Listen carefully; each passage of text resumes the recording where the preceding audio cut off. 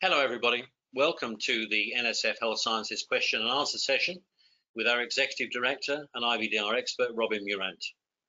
My name is Howard Broadbridge. I'm responsible for our client relationships at NSF Health Sciences, which is a major international not-for-profit training and consultancy organisation that operates in the healthcare sector as well as in the food and water quality sectors. Some of you will already know Robyn, but if you don't, Robyn was in charge of dossier review for WHO pre-qualification. She was the regulator of IVDs for the Australian TGA and has been the scientist in charge of some of the largest serology laboratories in Australia. With less than 2 years before the date of application of the new regulations, IVD companies are facing significant challenges in terms of ensuring their quality systems and performance data are in good shape. So we hope this will provide some valuable insights.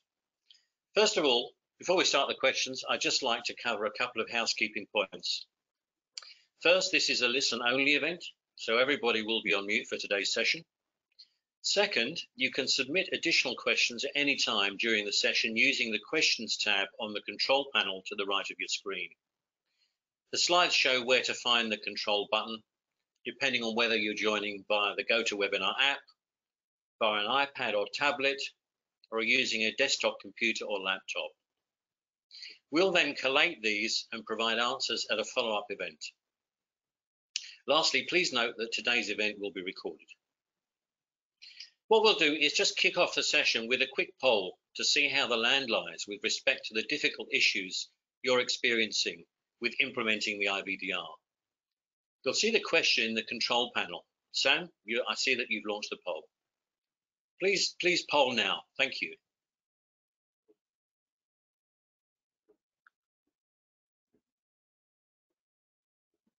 So we're just waiting for those polls to come through. About 3/4 of you have voted.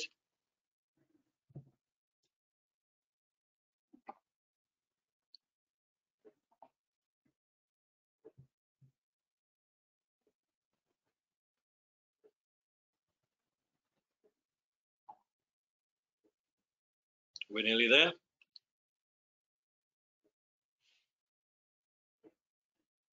Well, that's an interesting result. We've got about 42% saying that technical documentation presents the biggest challenge. The second one after, well, actually joint top is technical documentation and performance evaluation, both at 42%. And the third issue is risk management, 13%. And the rest, a small 4%, is QMS. So technical documentation and performance evaluation are joint top as the biggest challenges that you face. Okay, what we'll do now is on to the questions. As you can imagine, we've had a lot of questions submitted in advance, so we've picked out the most frequently posed questions for Robyn to answer. So the first question, let's have a look at that. Our company sells a number of Class A products. Our quality management system is ISO 13485 certified, and we don't need the involvement of a notified body. How worried should we be? Robyn, over to you. Hello, and hello to everyone. Thank you for dialing in, and I hope today's session is interesting for you.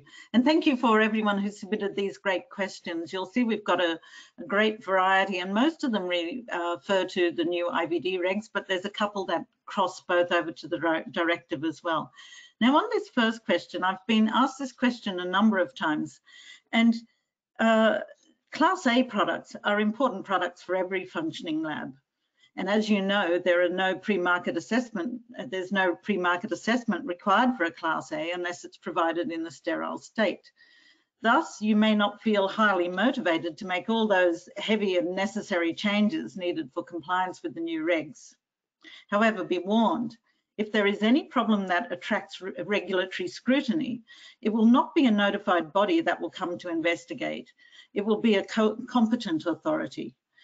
You may consider the risk small, but as someone who has used many Class A IVDs in my lifetime, I do not think that their importance in the overall scheme of a functioning lab should be underestimated. Lab staff also are becoming more aware of the new regs and may well realize that they can approach a competent authority if they have problems. The competent authority will be able to inspect your operation at any time, including your supply chain, given the new rules with respect to economic operators. So basically, how worried should you be? My advice is don't play roulette, stay legal, become compliant. Thank you. Next question, please. Thanks, Robyn. Okay, next question. In the USA, we claimed the single-use pack exemption for UDI due to the size of our devices and the CLSI requirement to store in the original container. Will there be a similar exemption for EU UDI? Robyn. Well, in general, it's good to hear that we're now seeing some convergence, and the requirements on UDI are comparable to the FDA requirements. If due to the size it's not possible to carry UDI information, you are not obliged to put them on the device itself, but on the higher package level. And I'm going to read to you some parts from the IVDR so you know exactly what, because there are a few twists you need to know about. So we would need to refer to Annex 6, Part C, and you'll find the required information in sections 4.1 to 4.3 of that annex. And it says, the UDI carrier shall be placed on the label and on all higher levels of device packaging.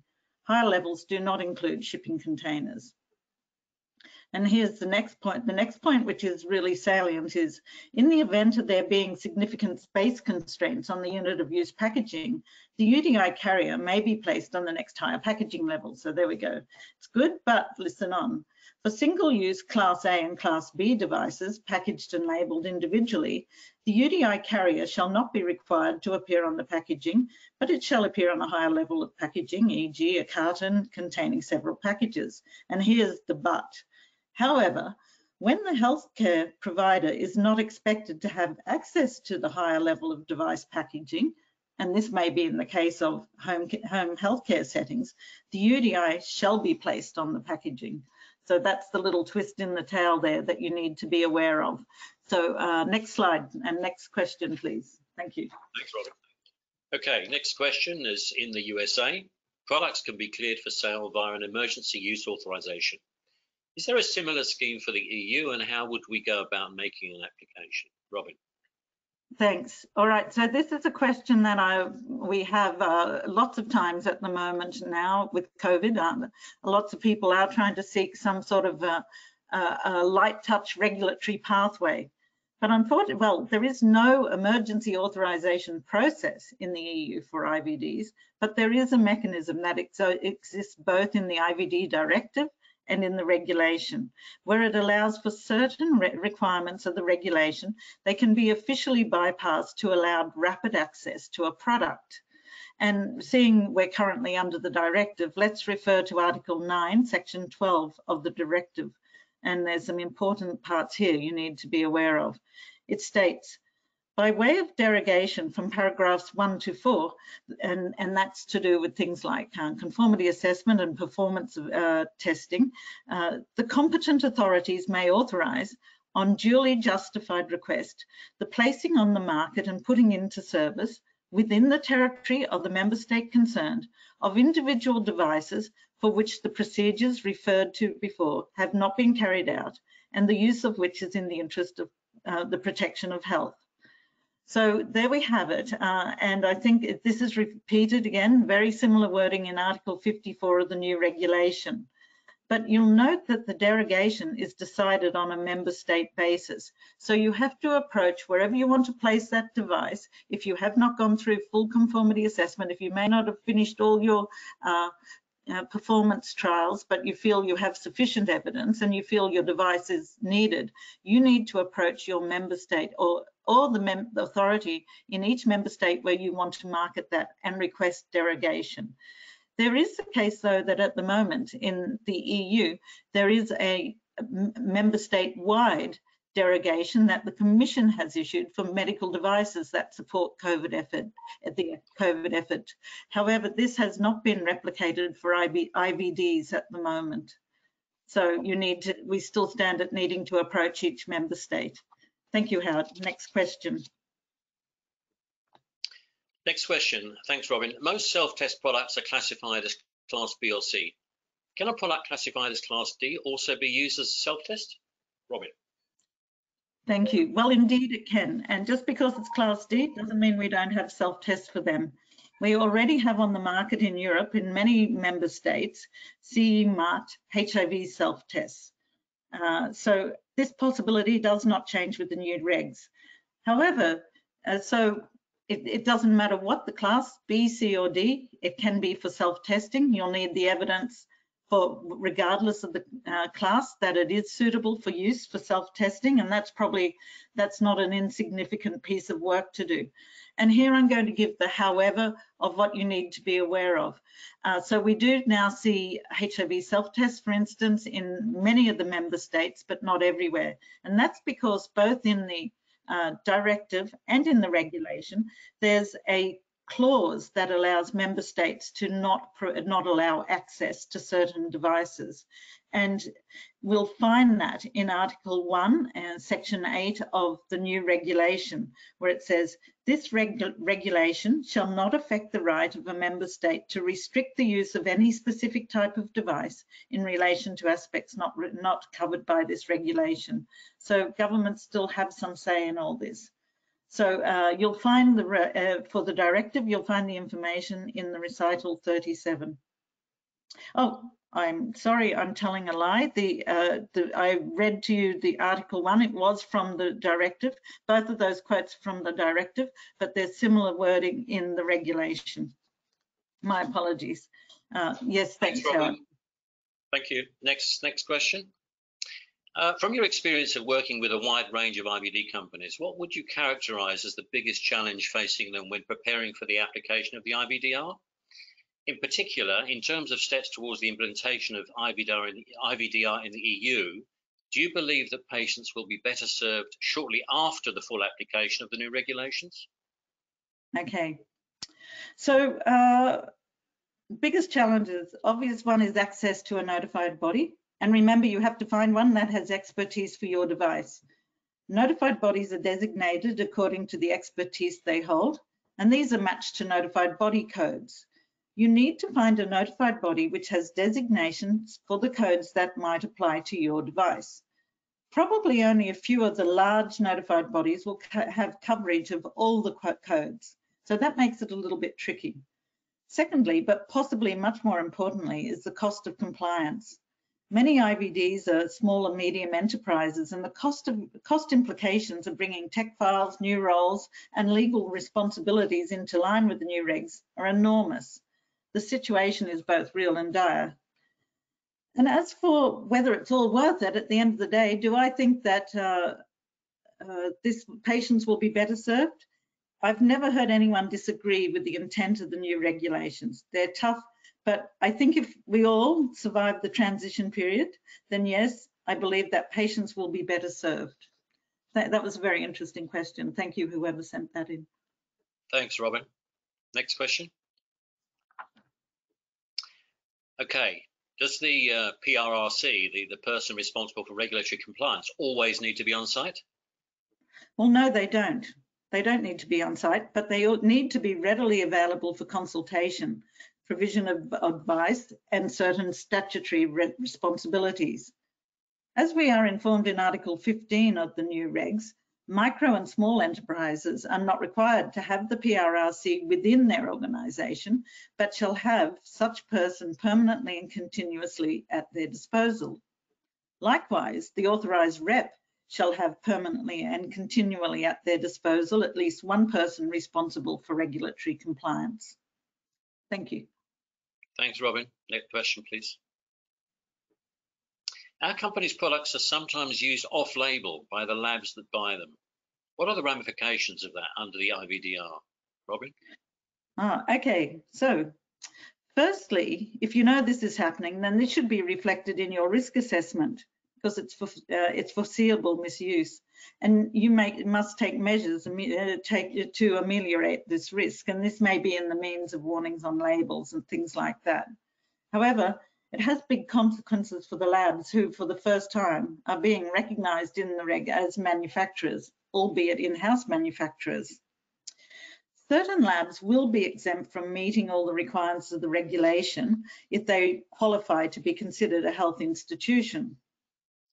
But if they're not, they're going to have to meet all, if they're using your product off-label, then they're going to be considered a full, like a commercial manufacturer, and have to meet all the requirements. And the different responsibilities are addressed in Article 5 of the new reg, if you want to read it up.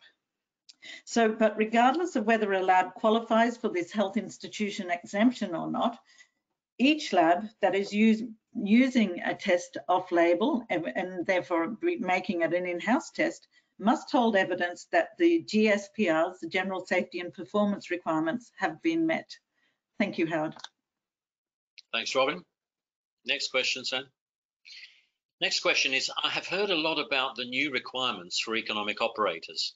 What are the most significant of these? Robyn? Okay, well, economic operators, as everyone knows, includes manufacturers, authorised representatives, importers and distributors. So most of us know about the new requirements for manufacturers. So let's dive in and look at some of the, not all, but some of the new requirements for the others. So at a minimum, authorised representatives' obligations include verifying that the EU Declaration of Conformity and technical documentation have been drawn up and, where applicable, that an appropriate conformity assessment procedure has been carried out by the manufacturer. The authorised representative will be liable for defective devices together with the manufacturer if the manufacturer has not complied with its obligation under the regulations. Now let's go to what the importer has to do. They're responsible for making sure that the devices they place on the market bear the CE mark, are accompanied by the required information and labelled in accordance with the regulation, and have been assigned a UDI where applicable. In addition, the importer should verify that devices are registered in UDIMED. Importers should make sure that storage and transport conditions, when under their responsibility, do not jeopardise compliance. They shall indicate on the device or its packaging, or in a document accompanying the device, their name and other details of their business. Distributors should verify that the devices have been CE marked, that an EU Declaration of Conformity has been drawn up, and that labels and instructions for use are provided in the official languages of the member state in which the device is made available. Distributors should also verify that the importer's name is indicated on each device or in the accompanying documentation, and that the device bears a UDI. So, and like an importer, distributors shall ensure that storage and transport conditions, when under their responsibility, are appropriate and in line with the recommendations of the manufacturer. So these are the high level requirements. There's a number more. So if you are a manufacturer, you need to make sure that all your legal agreements have incorporated these requirements for each of your economics operators. Thank you, Howard. Thank you. Next question, please. Next question, Robyn, is what is the extra technical documentation required for IVDs that contain material of biological origin or has a measuring function? Okay, great question. Technical documentation for IVDs that contain material of biological origin may be quite varied in its nature.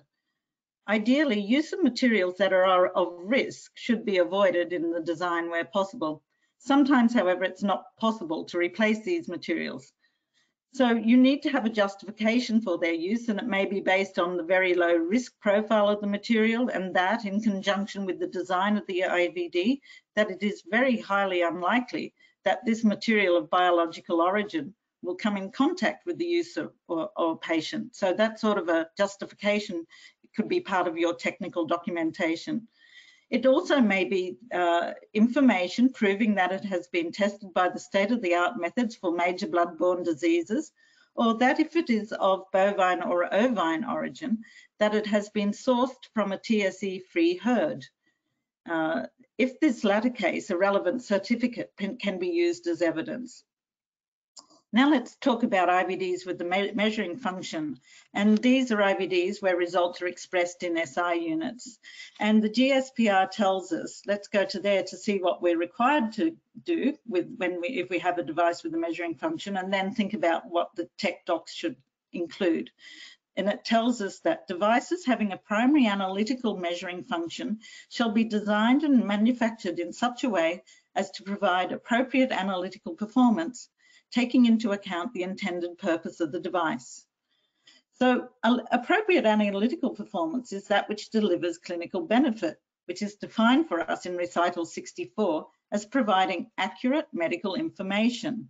So you need to generate evidence that will show that your SI units are accurate and medical information. So it's information that can be used that is clinically relevant, that any of your repeatability, your limited detection, whatever it is that you're measuring in the SI unit is of a clinically useful, in a clinically useful range and is accurate. So use of international reference material or other metrologically traceable material in defining analytical performance can assist in the development of suitable technical documentation for such devices. Thank you, Hal. Thank you. Next question, Robyn, is I have heard a lot about the new requirements for economic operators. What are the most significant of these? Oh, Howard, I think this looks as if we've repeated this one, and I'm sorry about that. I think that was my fault. Okay. Next question is professional use only IVDR technical files. What is the best way to organize the technical documentation? Also, is it acceptable to group multiple device types, PCR, FIA, etc., into one technical file folder because they detect the same antigen? Or is it best to organize them according to how the NB will review for sampling? Robyn.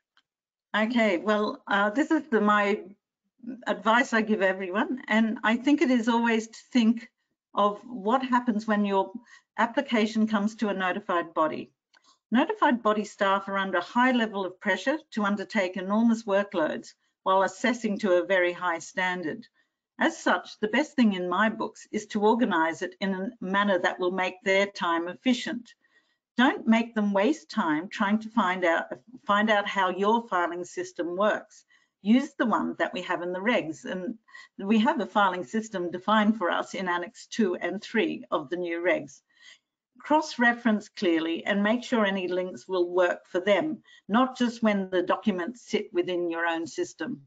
So always put yourself in the seat of the assessor with your technical documentation and think how they will be looking at things and give them what will be, make sure your evidence is easy to find. The best evidence, if it's hidden in a badly organized system, may be lost and never seen. Thank you, Howard. Thanks, Robyn. We may have time for one more question. We've got a couple of things to say at the end.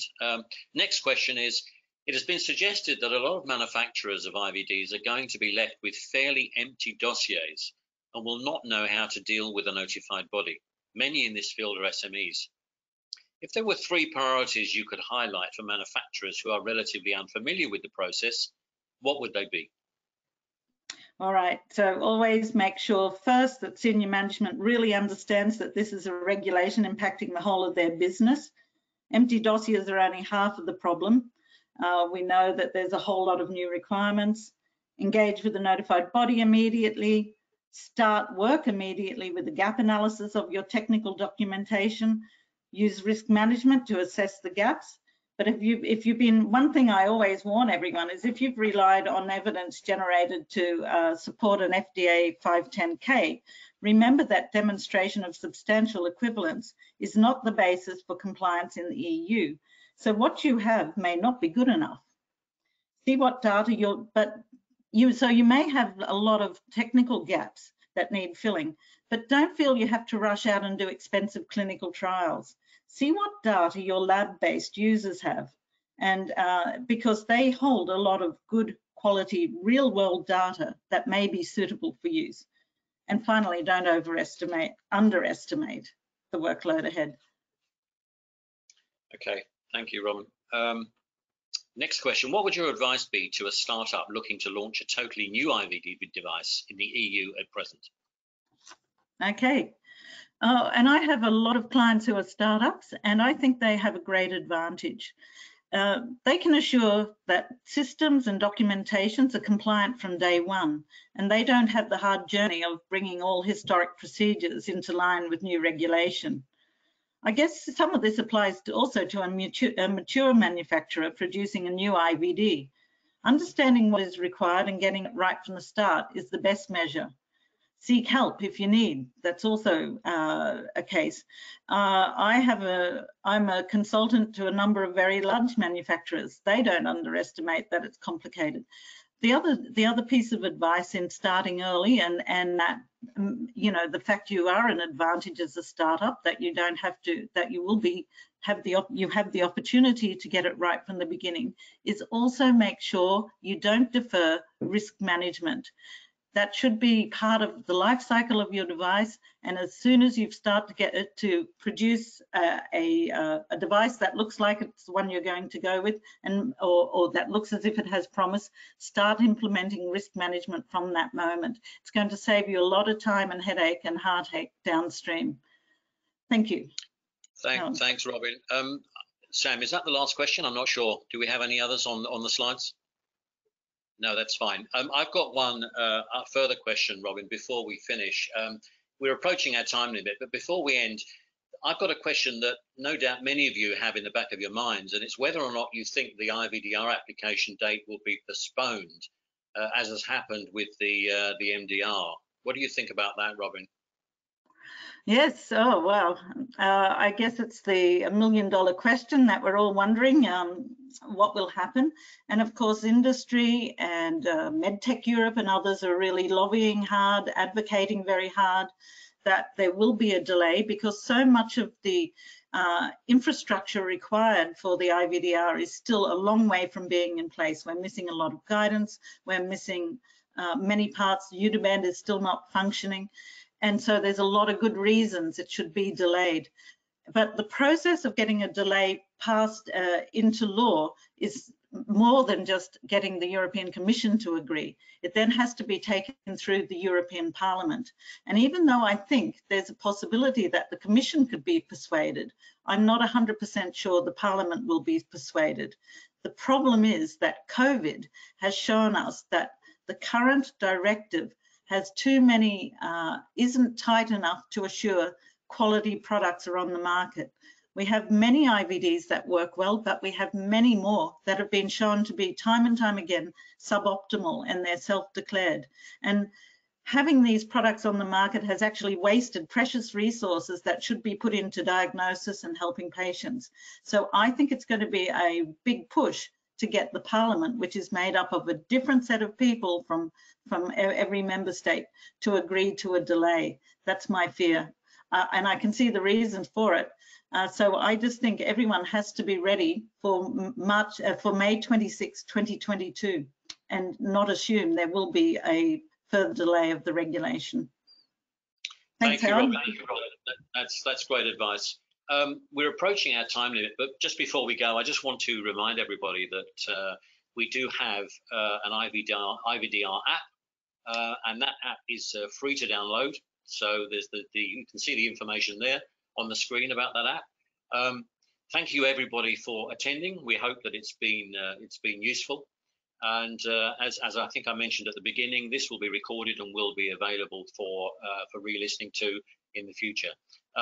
Also, we'll provide contact details for follow-up in case anybody would like to put some individual questions to Robyn after this session. So thank you very much, everybody, and goodbye. Thank you for joining.